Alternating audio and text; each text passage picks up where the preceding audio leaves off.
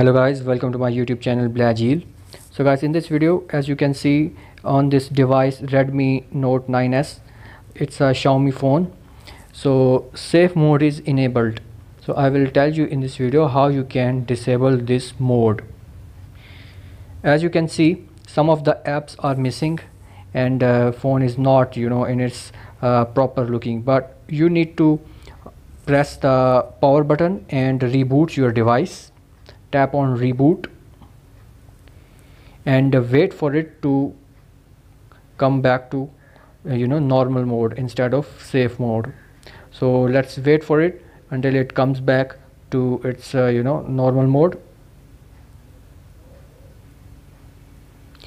So here, as you can see, it has come back to its normal mode, and now you can use it as you were using before. So like for more and share it with your friend.